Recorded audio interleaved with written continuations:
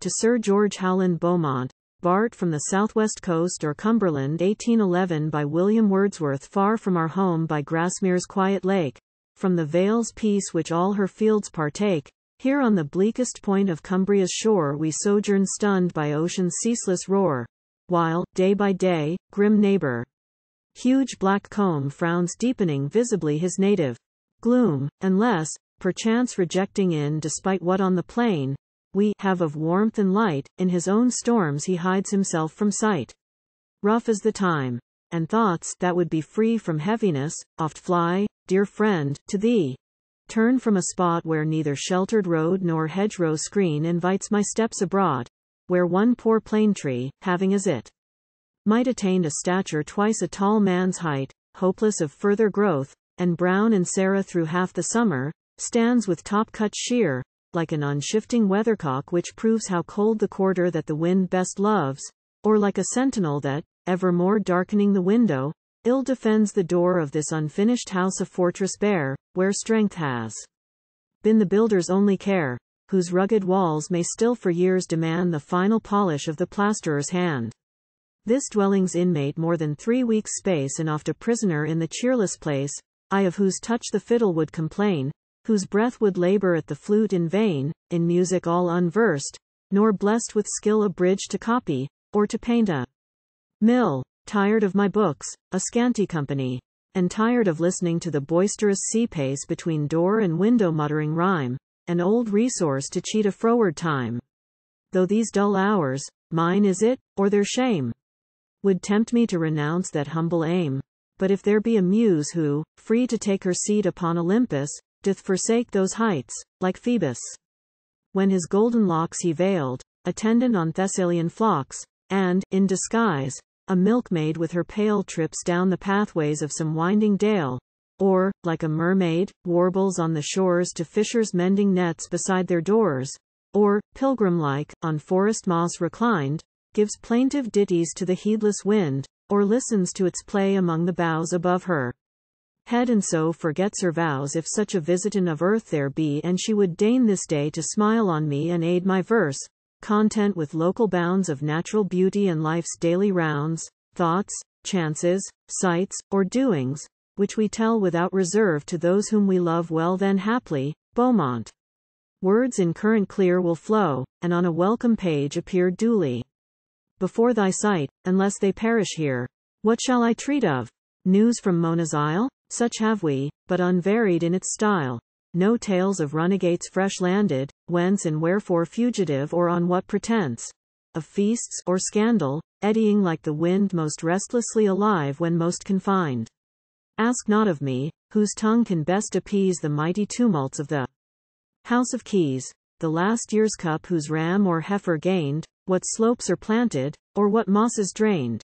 An eye of fancy only can I cast on that proud pageant now at hand or past, when full 500 boats in trim array, with nets and sails outspread and streamers gay, and chanted hymns in stiller voice of prayer, for the old Manx harvest to the deep repair, soon as the herring shoals at distance shine like beds of moonlight shifting on the brine. Mona from our abode is daily seen, but with a wilderness of waves between, and by conjecture only can we speak of aught transacted there in bay or creek. No tidings reach us thence from town or field, only faint news her mountain sunbeams yield, and some we gather from the misty air, and some the hovering clouds, our telegraph, declare. But these poetic mysteries I withhold, for fancy hath her fits both hot and cold, and should the colder fit with you be on when you might read, my credit would be gone. Let more substantial themes the pen engage, and nearer interests culled from the opening stage of our migration. Ere the welcome dawn had from the east her silver star withdrawn, the wain stood ready, at our cottage door, thoughtfully freighted with a various store, and long or ere the uprising of the sun or dew-damped dust our journey was begun, a needful journey, under favoring skies, through peopled vales. Yet something in the guise of those old patriarchs, when from well to well they roamed through wastes where now the tented Arabs dwell. Say first, to whom did we the charge confide, who promptly undertook the wain to guide up many a sharply twining road and down, and over many a wide hill's craggy crown, through the quick turns of many a hollow nook, and the rough bed of many an unbridged brook? A blooming lass who in her better hand bore a light switch, her sceptre of command when, yet a slender girl, she often led, skilful and bold, the horse and burthen sled from the peat-yielding moss on Gowder's head. What could go wrong with such a charioteer for goods and chattels, or those infants dear, a pair who smilingly sat side by side, our hope confirming that the salt sea tide whose free embraces we were bound to seek, would their lost strength restore, and freshen the pale cheek? Such hope did either parent entertain pacing behind along the silent lane. Blithe hopes and happy musings soon took flight, for lo, an uncouth melancholy sight on a green bank a creature stood forlorn just half protruded to the light of morn, its hinder part concealed by hedge-row thorn the figure called to mind a beast of prey stripped of its frightful powers by slow decay, and, though no longer upon rapine bent, dim memory keeping of its old intent. We started, looked again with anxious eyes, and in that grisly object recognized the curate's dog his long-tried friend, for they, as well we knew, together had grown grey. The master died, his drooping servant's grief found at the widow's feet some sad relief, yet still he lived in pining discontent, sadness which no indulgence could prevent. Hence whole day wanderings, broken nightly sleeps and lonesome watch that out of doors he keeps. Not oftentimes, I trust, as we, poor brute, espied him on his legs sustained, blank, mute, and of all visible motion destitute, so that the very heaving of his breath seemed stopped, though by some other power than death. Long as we gazed upon the form and face, a mild domestic pity kept its place, unscared by thronging fancies of strange hue that haunted us in spite of what we knew. Even now I sometimes think of him as lost in second sight appearances, or crossed by spectral shapes of guilt, or to the ground, on which he stood, by spells unnatural bound, like a gaunt shaggy porter forced to wait in days of old romance at Archimago's gate. Advancing summer, nature's law fulfilled, the choristers in every grove had stilled, but we lacked not music of our own, for lightsome Fanny had thus early thrown, mid the gay prattle of those infant tongues, some notes prelusive, from the round of songs with which, more zealous than the liveliest bird that in wild Ardens breaks was ever heard, her work and her work's partners she can cheer, the whole day long, and all days of the year. Thus gladdened from our own dear Vale we pass and soon approach Diana's looking glass. To Lowrig Tarn, round clear and bright as heaven, such name Italian fancy would have given, ere on its banks the few grey cabins rose that yet disturbed not its concealed repose more than the feeblest wind that idly blows. Ah, Beaumont, when an opening in the road stopped me at once by charm of what it showed, the encircling region vividly expressed within the mirror's depth, a world at rest sky streaked with purple, grove and craggy beeld, and the smooth green of many a pendant field, and, quieted and soothed, a torrent small, a little daring, would be waterfall, one chimney smoking and its azure wreath, associate all in the calm pool beneath, with here and there a faint imperfect gleam of water lilies veiled in misty steam. What wonder at this hour of stillness deep, a shadowy link, tween wakefulness and sleep, when nature's self, amid such blending, seems to render visible her own soft dreams, if, mixed with what appeared of rock, lawn, wood, fondly embosomed in the tranquil flood, a glimpse I caught of that abode, by thee designed to rise in humble privacy, a lowly dwelling, here to be outspread, like a small hamlet, with its bashful head half hid in native trees. Alas, 'tis not, nor ever was. I sighed, and left the spot unconscious of its own untoward lot, and thought in silence with regret too keen, of unexperienced joys that might have been, of neighborhood and intermingling arts, and golden summer days uniting cheerful hearts. But time, irrevocable time, is flown. And let us utter thanks for blessings sown and reaped what hath been, and what is, our own. Not far we travelled ere a shout of glee, startling us all, dispersed my reverie, such shout as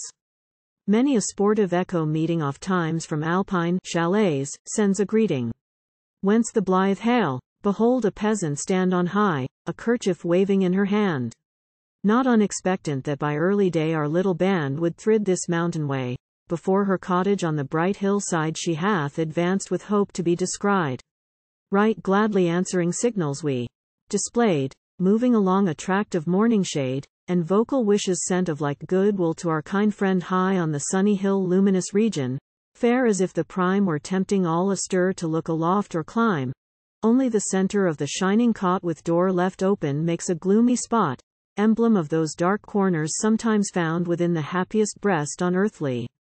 ground. Rich prospect left behind of stream and vale, and mountain tops, a barren ridge we scale, descend, and reach, in Udale's depths, a plain with haycocks studded, striped with yellowing grain, an area level as a lake and spread under a rock too steep for man to tread, where sheltered from the north and bleak northwest aloft the raven hangs a visible nest, fearless of all assaults that would her brood molest. Hot sunbeams fill the steaming vale, but hark, at our approach, a jealous watchdog's bark, noise that brings forth no liveried page of state, but the whole household, that our coming wait. With young and old warm greetings we exchange, and jocund smiles, and toward the lowly grange press forward by the teasing dogs unscared. Entering, we find the morning meal prepared. So down we sit, though not till each had cast pleased looks around the delicate repast, rich cream, and snow-white eggs fresh from the nest, with amber honey from the mountain's breast, strawberries from lane or woodland, offering wild of children's industry, in hillocks piled, cakes for the nonce, and butter fit to lie upon a lordly dish, frank hospitality where simple art with bounteous nature vied, and cottage comfort shunned not seemly pride.